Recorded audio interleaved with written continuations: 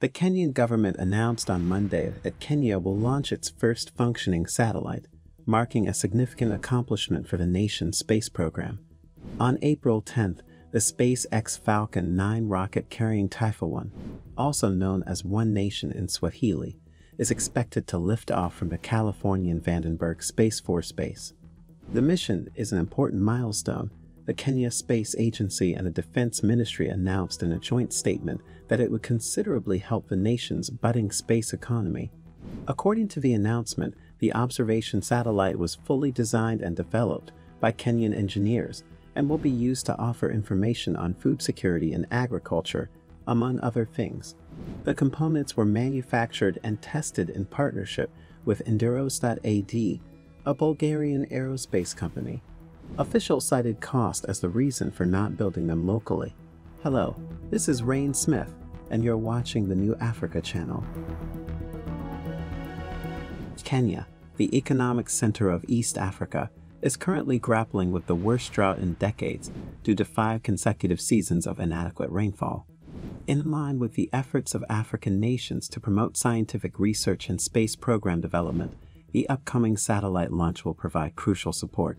Egypt achieved a historic milestone in 1998 by launching the first satellite in Africa, while Kenya's initial experimental nanosatellite was launched from the International Space Station in 2018.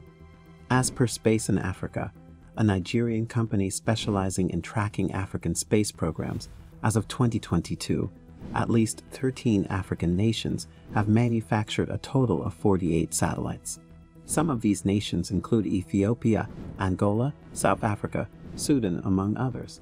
Additionally, Space in Africa reports that over 50 African satellites have been launched as of November 2022.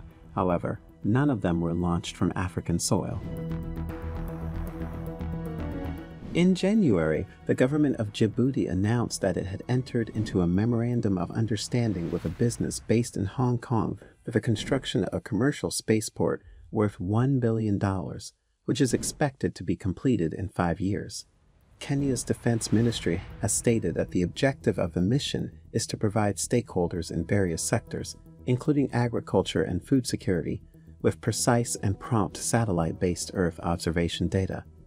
This newly acquired information, in conjunction with other data sources, will facilitate decision-making processes in domains such as environmental surveillance, natural resource management, and agriculture and food security.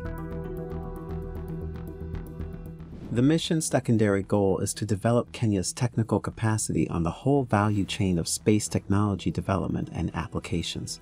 According to Brigadier Hilary Kipkosgei, the acting director of KSA, providing specific information about the mission, it has a crucial function in placing Kenya on the international stage as it plays a significant role in promoting the development of satellites, data analysis and processing, and application development. Space is the next frontier in many ways, and we are happy to be part of this. This is our moment of pride, he added. According to him, space research, technologies, and applications play a significant role in driving the economic productivity of the country. He further stated their intention to enhance their expertise in ground station services and operations, engineering of space systems, as well as data processing and analytics. KSA reported that the launch mission was the outcome of a 2-year-long design and development process, as stated by the Star. In Kenya's perspective, the launch of Taifa 1 satellite marks the first step towards building a constellation of small Earth observation satellites. So, what do you think of our video? Let us know what you think in the comments below, and as always, do subscribe to the New Africa channel for more exciting future videos. And we all know that space finds application in virtually all aspects of human endeavor. If you are talking transportation, if you are talking TV and broadcasting, if you are talking broadband communications, navigation and positioning, weather forecasting.